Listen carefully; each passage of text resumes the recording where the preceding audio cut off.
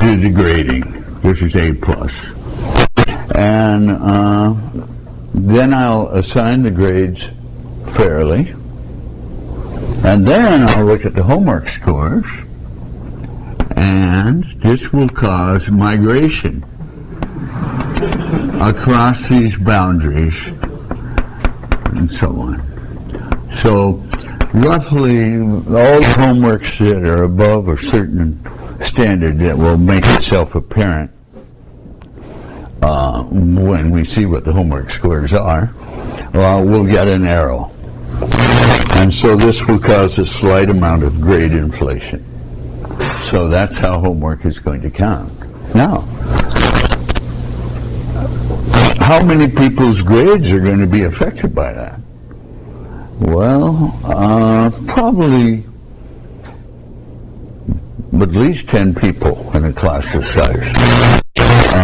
Cross boundaries. Look, this might be A-, B+, and so on. And the reason it's not more is because most of the arrows, I predict, will already be in the A category. That is, someone who does all the homework is already, it doesn't need the augmentation. But that's the way it works.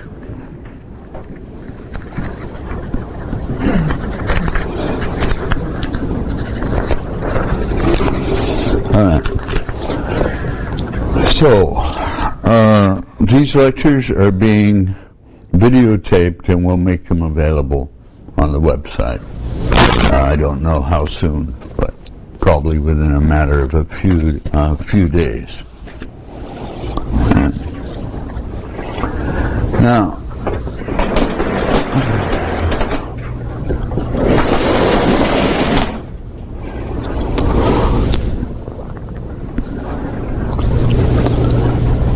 most of the lectures, I think, will probably take a break halfway through to allow people to get more handouts or whatever it is they need. Now, does everyone have a copy of the questionnaire? Raise your hands if you do. Raise your hands if you don't. We need that. We need the questionnaire.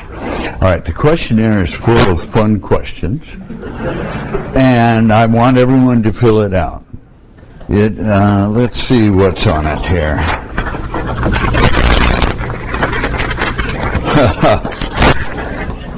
Move away. Do you have a copy of the questionnaire? Thank you. All right.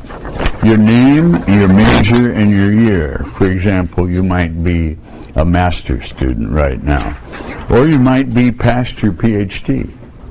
You might be an auditor. If you are, you should put that down.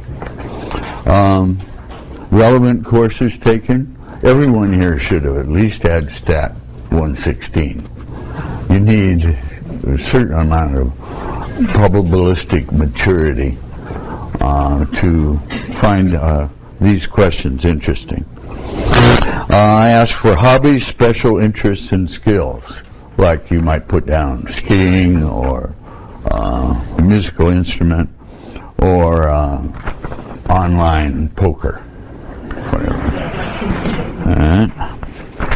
Now also at the bottom of this questionnaire, I ask you to write down the smallest positive integer, it's 1, 2, 3, 4, 5, that no one else in the class writes down.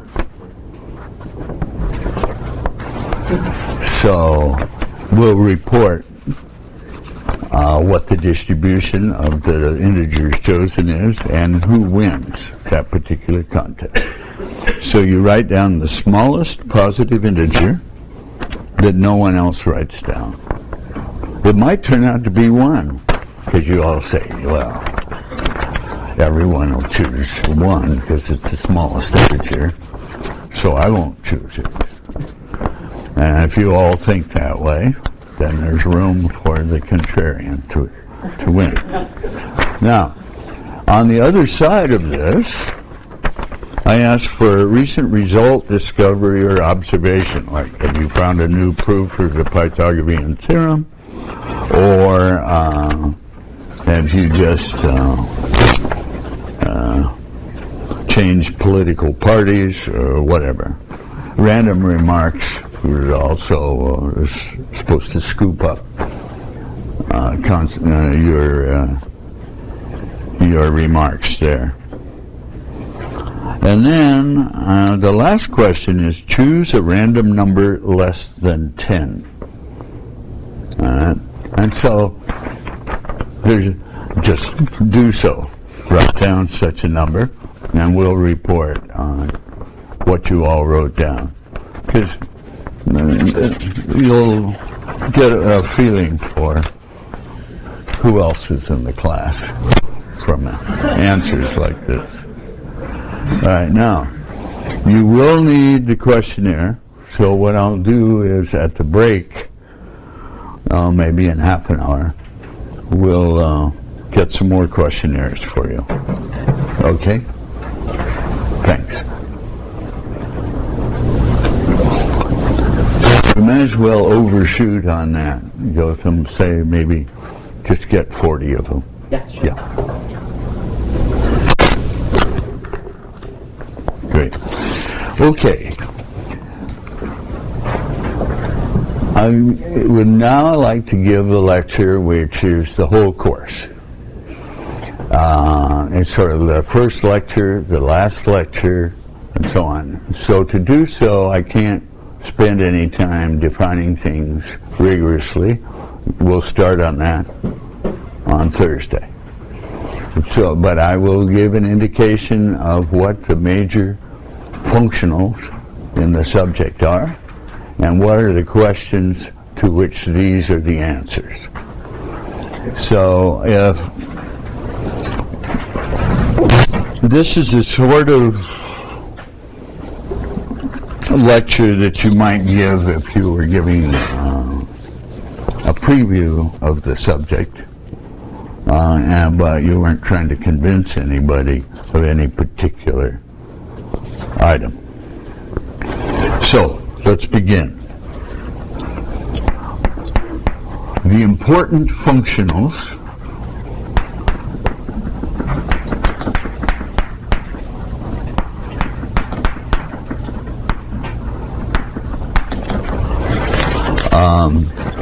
I'll let P of x be the probability that the random variable x is equal to little x. And P of xy, similarly, is the probability that the pair xy, little x, little y.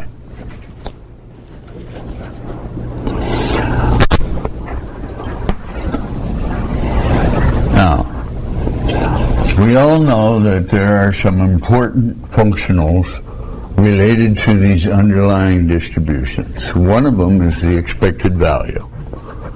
So, expected value of x is defined to be summation of x, p of x, over all x. It has its integral counterpart. If this is a probability density, then this is the integral of x, df of x. So, now why is this a particular interest? And the reason it's a particular interest, I think, is because it's the answer to a large number of fundamental questions. And the biggest question it's the answer to is the law of large numbers. So, this then, LLN, law of large numbers, says that 1 over n summation of xi, I equals 1 to n, where these random variables are independent, identical, drawn according to P, with probability 1, if